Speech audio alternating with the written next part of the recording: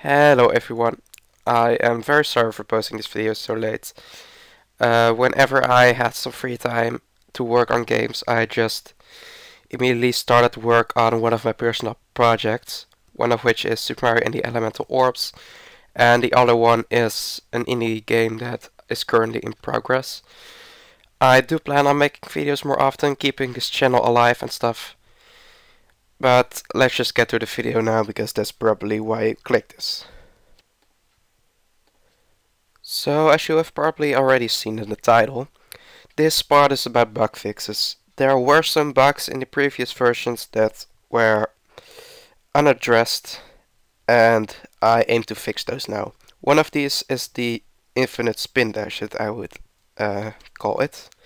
Basically, you charge the spin dash, then let go of it for a very long time, and you still have the full charge. Now this is basically the game failing to really reduce the spin dash variable, and we are going to fix this bug now. So to fix this glitch, we go to Object Sonic, to his step event, and we go look for the spin dash code, because that's obviously where the bug comes from. Now this is the spin dash code, and this line right here, this line, is supposed to decrease the spin dash variable so that when we release the button we gradually get a weaker spin dash. However, currently this only executes when we press the button, so it really doesn't have much of an impact. In fact, it should just execute every frame while we are spin dashing. To fix this, we copy and remove this code, and we paste it right under this bracket here. Now by placing it here instead of within this action, we actually make it execute every frame, and because of that we will get a decreased spin dash. Now to showcase this, let me just defeat the enemy. Previously we could charge it and then release it, and we would still have the full spin dash. Now I'm currently still charging it, and I am releasing the button right now, and you can see we have a decreased spin dash.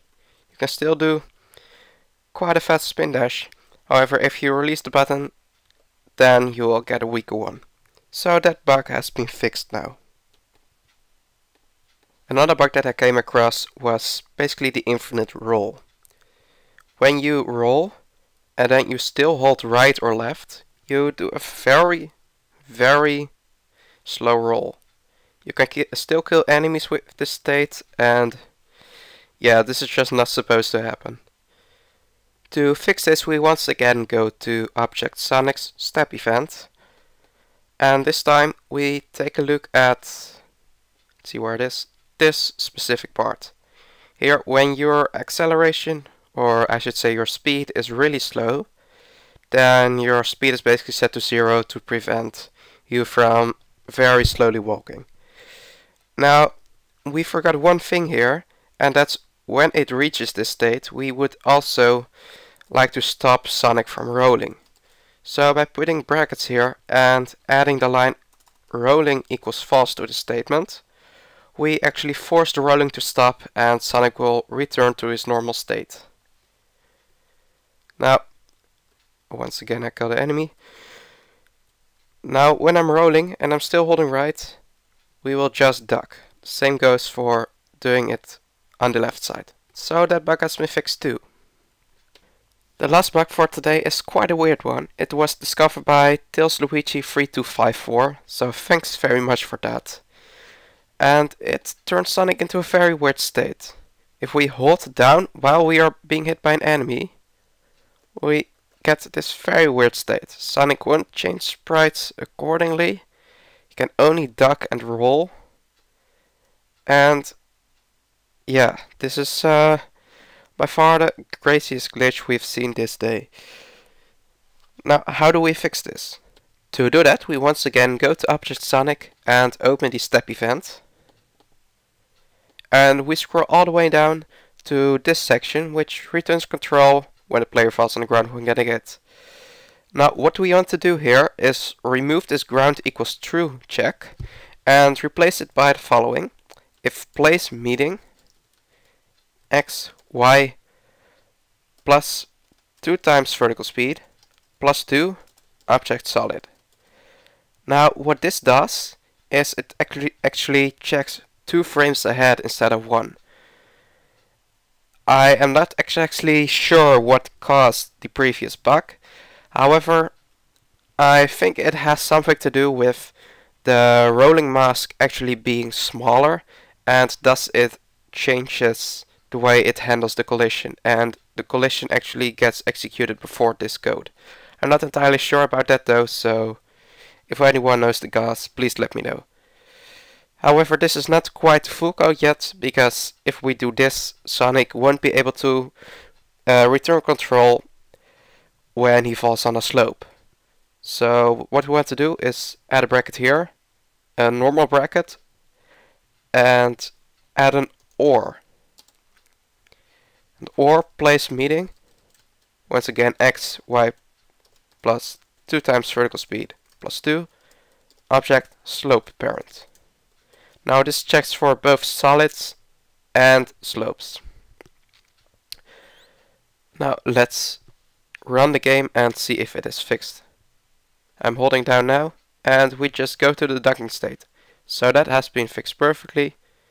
The same goes for the slopes, and we can also still get hurt normally. That hasn't changed in any way. So I think that covers everything for this episode. I think this part was the last one in the series. I am very sorry I'm not going to do a 360 tutorial in this Sonic tutorial. I just think it is too complicated to cover in a YouTube tutorial. I might do it as a standalone tutorial later.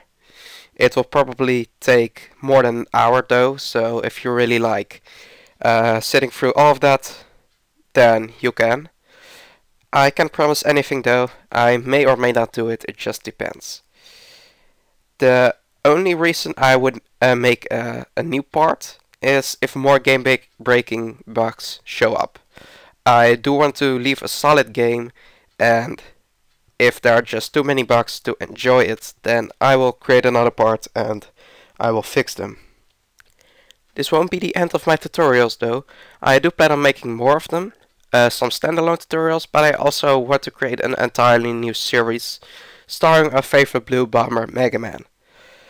Now I want to cover every basic thing there is to Mega Man, which includes jumping and shooting, climbing ladders, defeating enemies, but also things like special weapons and color swapping. Those will all be covered. I am not sure when this new series will start, but hopefully it will be soon. I hope you enjoyed our Sonic ride, and I will hopefully see you soon. Thank you for watching.